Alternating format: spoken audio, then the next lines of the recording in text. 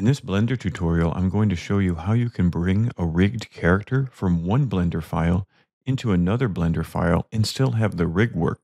Here I have a character rigged with Rigify in Blender, but this will work with any rigged character and an armature system. In order to bring everything into a new scene with Append, we need to do a few preparation steps with our armature. First, make a new collection.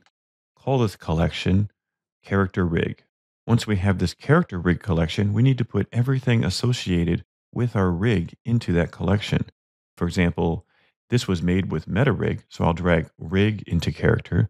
When I do this, it automatically moves the mesh out, so I'll go ahead and put the mesh into this collection as well. I also want this wgts.rig. These are the widgets that Rigify makes because we want to have bones that look like this and have controller shapes. And so it uses all these shapes to do that. Put that in the character rig, and I'll also put the original rig in just in case I need to re-rig or fix something.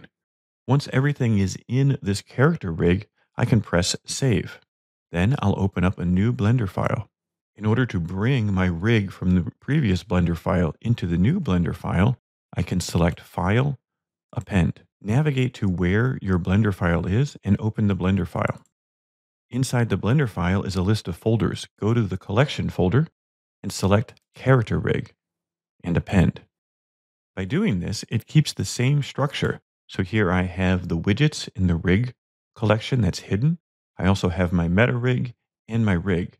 Everything is exactly the same and it's one click.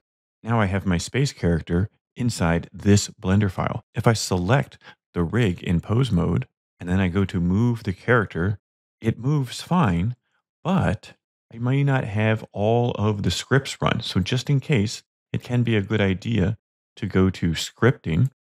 You'll see rig.ui.python. Select that script, and then at the top, just click play.